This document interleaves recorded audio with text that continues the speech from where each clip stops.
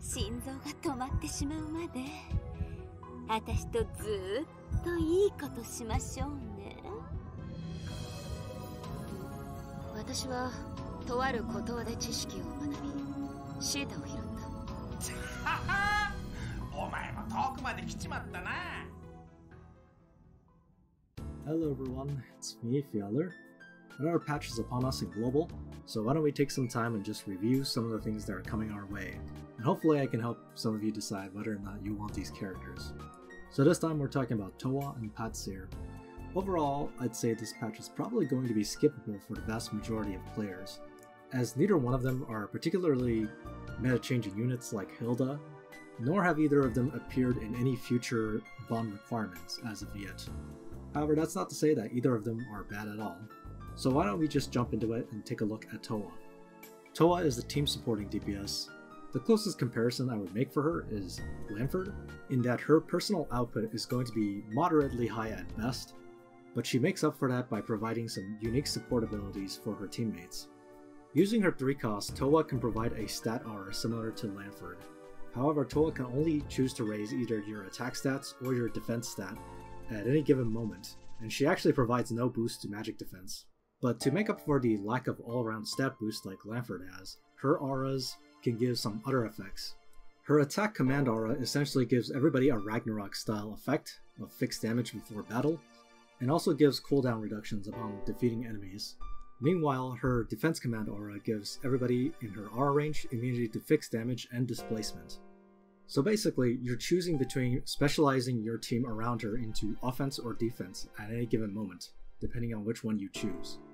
One other downside to this 3 cost is the fact that this 3 cost has a cooldown of 5 turns, whereas the aura actually only lasts 3 turns. She can sorta alleviate this since she has a cold-blooded style move, but even with that, without some kind of outside support, she cannot keep her aura up full time. So that's something worth keeping in mind if you decide to use Towa. You shouldn't activate your aura until you know you're ready to engage, or you think you're going to get engaged on. The final thing I want to note about Towa's 3C is its passive portion.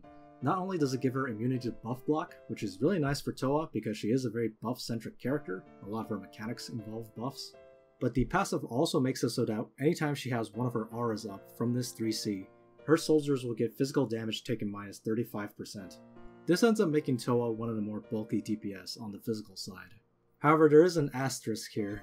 Since this is only physical damage taken on her soldiers, she is still pretty vulnerable to dying to direct attacks, like Killing Blow from Zerida, or Sigma attacking her directly. She does have decent defense since her talent gives her defense, but usually that's not enough to survive a direct hero attack from an assassin these days. Towa's physical bulkiness is very reliant on her soldiers, which by the way she gives a 30% HP and 40% defense bonus to. So again, very tanky soldiers, but don't make the mistake of thinking that Towa herself is super tanky. She herself is moderately tanky, but nothing incredible. So I mentioned earlier that Towa is a buff-centric character, and that starts with her talent, which gives her extra stats, attack and defense, as long as she has multiple buffs on her. She also extends the duration of buffs given to her by 1. Now this doesn't include buffs that she gives herself, but it does mean you can get some interesting things, like maybe a 4-turn attack blessing from a Tiaris with the teddy bear.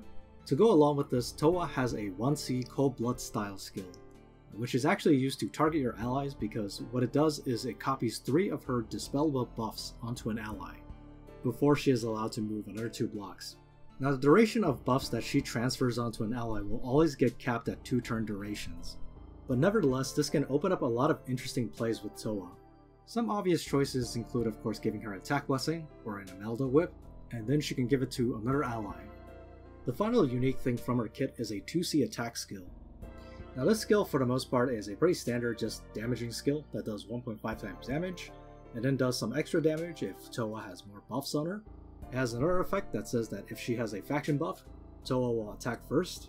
But perhaps the most notable aspect of this skill is that if Towa has a faction buff and the opponent does not, she will actually pierce guard with this skill. Now this requirement is admittedly pretty stringent, especially in PvP, but it essentially allows Towa an extra avenue to contribute to the team on top of just being a walking stat stick and buff transferer. The nice thing though is that at this point in the meta, it's actually very easy for Towa to find a faction buff. Towa is in Strategic Masters, Origins of Light, and the Tensei faction. Now the Tensei faction of course has Hilda, and Ares is still a pretty common sight in most boxes. And while Origin of Light is not a very strong faction at this point, Juggler still features in the majority of boxes, and he can buff Towa if necessary. Finally, the Strategic Master faction is probably her weakest faction, in that not a lot of people use those units. She's also kind of redundant with Lamford, so it'd be kind of weird to deploy them both at the same time. However, SB Ultimiller is around the corner, and he'll be seeing some play, so that'll just be another avenue for Towa to get a buff if necessary. With all this in mind, Towa actually shouldn't have any problems finding a niche in the current meta. So before I move on, I do feel the need to point out that Towa, aside from being a pretty good unit for PvP, is actually a really great unit for PvE as well. Partially for the same reason she's good in PvP, she's physically tanky, she's got team support, and she can do pretty good damage as well, and the lack of damage mods in her kit are less important in PvE. Perhaps most notably, Towa is a very good unit to have for Jormungandr, and I wouldn't really be surprised if we ended up seeing Towa in some of the teams for the top ranking in Jormungandr eventually. So as mentioned, Towa can copy buffs, so Tiaris is a pretty regular fixture in Jormungandr, so she can copy attack blessing to another team member, which of course increases the overall team's damage. And perhaps also worth noting is that her 3C defensive aura prevents fixed damage, which is a pretty regular fixture of the Jormungandr fight. And since Deedlit is a pretty common choice for Jormungandr as well, it can help knock Towa's cooldown on her 3C low enough so that she can have her aura up constantly.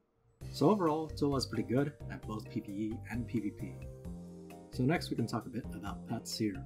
If there was one character in this game so far that could be considered a gimmick character, Patsyr would be it. Her skill set includes some stuff that's similar to Estelle, some stuff that's similar to Bozol, and otherwise she's just a pretty good mage type DPS character, and she even has the first ever magic guard pierce ability in the game. All of this comes with the caveat of Patsyr's gimmick, which is that she is more effective against non-female units. Now her talent and skills actually do specify non-female instead of straight up male, so if we ever end up getting some robot characters or whatnot, Patsyr will be effective against them as well. It also means that she is effective against the majority of the PvE bosses we run into in the game. So if you want to take her into something like say Fenrir, she will be effective against that fight. So when she satisfies the condition of fighting a non-female hero, she not only takes less damage, but she also gets a huge intelligence boost. As mentioned, she has a nice combination of both single target and AoE spells to take advantage of this. For AoEs, she has Mind Bore, Forget, and her 3C. Her 3C does a significant amount of fixed damage based off her int. Now, for her 3C, her fixed damage is going to take place whether or not you're fighting a non-female unit or not. But of course, since her talent mods are int based off whether or not she's fighting a non-female unit, that means against a female unit she will probably be doing less damage. Another interesting aspect of Patsyr's 3C is the passive portion, which says that when Patsyr dies, she actually does a map-wide passive disable to every single non-female enemy on the map. This lasts forever and cannot be dispelled. It can, however, be resisted. Again, it's an interesting gimmick and pretty powerful when you think about it, but of course you need to make sure the enemy has mostly non-female units to get the most out of it. You have to make sure they don't have Rosen, you have to make sure they don't have Gospel, and of course you also have to have Patsyr die, which means you're down a unit. Fits into the overall theme that Patsyr has, which is that she's a pretty gimmicky character. As for single targets, she has Fireball, Lightning, and Dark Reaper, and Dark Reaper of course is always a very good single target skill to have. And finally, as mentioned before, she actually has a Guard Pierce ability, but this only pierces Guard if she is fighting a non-female unit. So basically, if there's only ladies around for Patsyr to hit, this is just going to be a very standard 1.5 times damage attack skill. So given all this, if you want to use Patsyr in PvP, it's pretty important that you pick ban correctly. You want to ban as many female units as possible if you want to pick Patsyr. Not to say she becomes completely useless against female units, it's just that if you're fighting a female unit, you would be better off with just about any other DPS. Another big problem with Patsyr is her lack of movement. She only has 3 move, and she doesn't have any gap closers, she doesn't have any Cold Blood style moves, and she really doesn't have any range increasing abilities either. So if you plan on using her in mostly single target situations, a Scepter of Divinity is actually a pretty good choice for her.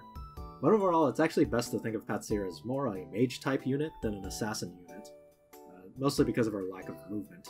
Not a bad character at all, it's just that her applications are kinda narrow, and as far as her magic guard piercing abilities are concerned, she's going to get outdone in that aspect by Kaiyura in a couple months. Pretty significantly so. Kaiyura is going to be a much better and easy to use general purpose magic assassin. Given what we know about what's upcoming for the next several months, Patsyr is probably not a super attractive unit to be investing into at the moment. Unless of course you just like the whole succubus design. You know, I understand. But otherwise I think we're going to need to wait for her exclusive equipment to come out to see if that can help boost her up a little bit. I would say for a lot of longtime players, the more exciting thing from this patch is going to be the new 3Cs, and more specifically of course Bernhardt's 3C. I think a lot of people have been looking forward to this a long time, and I don't think there's a whole lot I can add at this point about Bernhardt's 3C. Now I actually did make a huge mistake when I first talked about this skill. The passive portion, which does an AoE, actually only occurs after Bernhardt's normal attacks, so this passive portion actually does not synergize with Sword Dance, or at the very least, they didn't want Bernhardt to be able to do 2 Rupture ticks in a row. Nevertheless, this is a very good 3C, aside from the obvious buff here to the Empire faction, because of course by making Bernhardt better you are indirectly buffing the entire Empire faction by giving them a more viable faction buffer. This skill in general just makes Bernhardt a very versatile character. He gets more movement, more damage, his Sword Dance gets bigger, his Shield Bash can go to 2 range, he gets Hegemony after buffing himself, and if he has Iron Fist equipped, he also has physical damage reduction. The cool thing about this 3C is how much breadth it gives him in terms of his skill loadout. In the past it was pretty much locked in that Bernhardt would bring his faction buff plus Sword Dance plus Rupture, with the occasional match where he might bring Iron Fist, but now the rest of his kit is far more viable. So Shield Bash of course being 2 range is pretty useful, and Shield Bash has gained some relevance, because Himiko can be stunned to kill her immediately with a single target attack. So a Bernhardt with Shield Bash is a pretty good deterrent to stop Himiko from just running in carelessly. Bernhardt can actually equip Hegemony now, and alongside his 3C he can actually get 2 buff dispels through a normal attack. This isn't something you see super often, but it actually does come up a couple times. Being able to dispel 2 buffs with every single attack is pretty strong, especially if you find yourself in a long drawn out fight. And even with just normal attacks, Bernhardt is going to be hitting very hard. He has 20% damage from his talent, 15% damage from his self buff in his 3C, and his 3C faction buff of course also gives 18% damage. Add that to Bernhardt's respectable attack stat and the fact that he still has his attack defense down aura. If you bring double Hegemony on Bernhardt, that means you have a better chance of taking off a defense buff on an enemy. I've seen some matches where Bernhardt was able to one-shot Elwyn in a melee attack even though he has a class disadvantage. That's the extreme end of what Bernhardt is capable of, but the fact that he can do it at all is pretty impressive. Finally, he has his Iron Fist guard skill. Now previously he did bring this once in a while if you found yourself tankless and you want to burn to tank as an emergency. But with his 3C he is now genuinely a really scary physical tank. The majority of the meta physical DPS are going to have a hard time taking him out. A properly geared Bernhardt is not at all scared of Zerda using Killing Blow or Sigma dueling him. He's often not even scared of a Cav ramming into him full force, because he does have access to Lancer Soldiers like Stone Colossus, and combined with the 25% physical damage reduction on his 3C, it's going to take a lot of physical hits to take him out. Of course, Bernhardt still has his biggest weakness, which is magic. He can't guard against magic, and he himself dies to magic pretty easily anyway. But of course this can be mitigated pretty significantly in Pick Ban. But overall, Bernhardt 3C is really good. It brings it back into the meta for sure, and also brings a lot of Empire characters back into the meta now that they have another viable buffer for them. And on that note, we have a buff to another Empire character, the Emerick's 3C. For now, I think the most significant part of Emerick's 3C is that it gives him some extra striking distance. He can use it and then move another 3 blocks and attack. However, I think the greatest application of this 3C is going to come when we get SP Ultimiller and Luna's exclusive equipment later down the line. Both of those are coming pretty soon, and both of those work really well with Emerick. So Emerick can give someone else a 1 block movement down aura, which of course also disables guard. This is notable with SP Ultimiller and Luna for a couple reasons. This 3C works well with SP Ultimiller because if you give it to SP Ultimiller, he can use his Ares style draw-in attack, and combined with his 3C Act Again, Ultimiller will be able to kill a lot of squishy targets. It's something of a gimmicky strategy, but it is very powerful if your opponent is careless and allows you to get both Ultimiller and Emerick. As for Luna, it works well with her because her helm actually increases the range of auras on her by 1. Now obviously on the surface this was meant for Luna's magic damage resistance aura, but it does in fact work with auras given to her like Emerick's 3C here.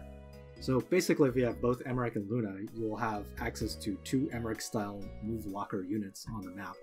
Both of these tools will be estimated to come next month, so if you're interested in using Emerick for some of these strategies, but you haven't built them up yet, you do have a month to build them up. Now you might have noticed I did not really mention the other effect in Emerick's 3C, which is a more defensive type of effect, where it can remove debuffs and heal the targets when they attack. It's not a terrible effect on the surface, but it has a couple limitations on it that I feel like are not the case with the guard lock.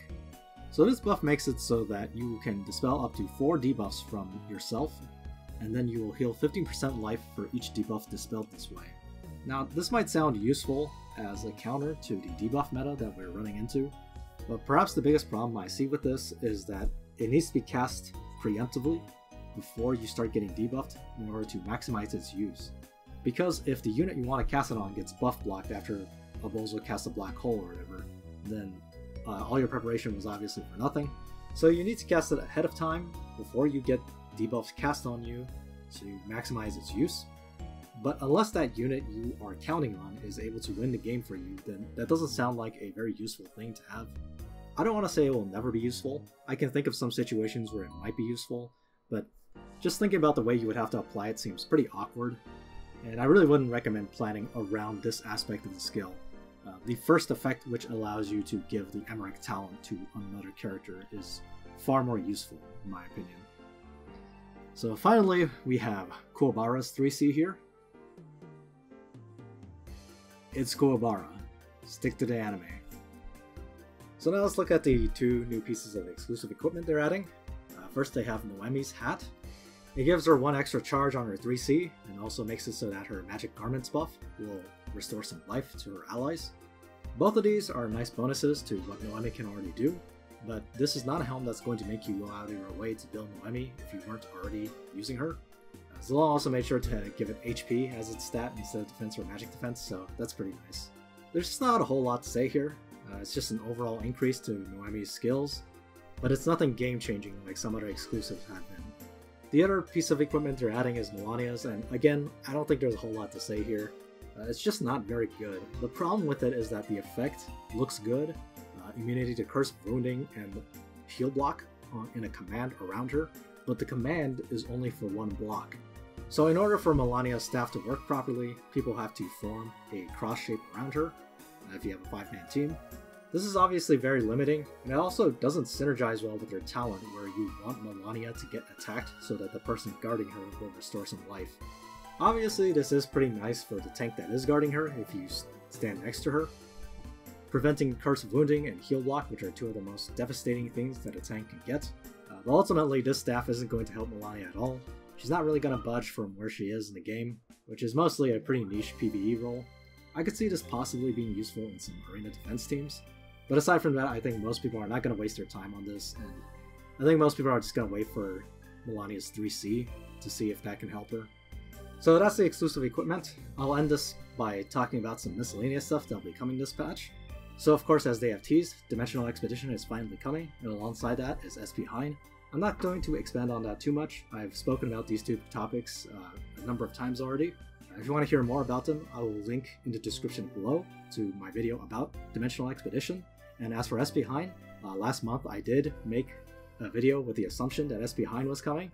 But if you just want a very, very short summation of SP Hein, basically, he's pretty good. He's good in PvE, he's good in PvP. Almost everybody has him at 6 stars. I think he's worth getting if you like using the Glory or Empire factions. But if you're comfortable with where your box is at, or you don't think he's going to fit well into your box, SPs are a pretty big resource investment, so maybe you want to think about it a little bit before you decide whether to get him or not. We should also be getting the 2nd Wikigrisser 5 time rift soon, and aside from adding more story of course, the most notable thing about this time rift is that a Fury of Tyr is available for free in this time rift in 18-6. So if you're short on Fury of Tears, which I think is most of us, be sure to grab it. It's definitely a really nice prize. They're going to be changing the side box in Apex Arena from a 6-hero side box to a 9-hero side box. This should only be relevant to you if you're one of those players that wants to get into playoffs for Apex Arena. It's an interesting change, so we'll see if any whales take advantage of it. when the Season 7 playoffs come around. And the final thing they're adding this time is actually a long-delayed Secret Realm event that we were meant to get quite a while ago. About 8 months ago at this point, I think. But only if you are going to follow the Chinese event calendar very, very precisely. Children's Day is celebrated on a different day depending on where you are in the world, and in some places in the world it's actually still kind of confusing. But typically it is celebrated in June, so I guess they were just waiting for the appropriate month to come because of course it is June right now. But whatever the case, this is just a standard Secret Realm event with 3 items to trade in for various prizes. There's no Aniki stuff this time unfortunately, but there are some Wheels of Fate up for grabs. Aside from that, it's kind of a lighthearted story involving Vargas and Emilia, which I guess is pretty cool because honestly we don't really get to see Emilia that much. And with that, I think that's all I have for you guys today. I know even compared to some of the other recap videos I've done in the past, this is actually shorter. But I think part of that is because this time the characters really are not that interesting. They're not bad or anything, it's just that they have pretty straightforward kits, they're not going to significantly impact the meta, and overall it's a pretty skippable banner, unless you just like the characters. But if you have any questions, or if you think I've missed anything, please be sure to comment below and let me know. We still haven't talked about Mu or Epsilon on this show yet, and we're going to talk about them very soon. We actually recorded that a couple weeks ago, but I haven't had as much time recently to edit videos or even the website recently. But the Mu and Epsilon video should be out soon enough. And as for the new website, because I know a lot of people are still wondering about that, some of the team members actually had some real life stuff come up, so we've been a little bit busy for the past couple weeks, but we are working on the new site still. It might just take a week or 2 longer than we expected it to. But we do know people are wondering about it, so don't worry, we're working on it. Sorry it's taking a little bit longer than expected, but once the site is ready, I'll be sure to announce it here on this channel and of course on the website. But until then, please give us just a bit more time. Thanks for watching guys. See you guys next time.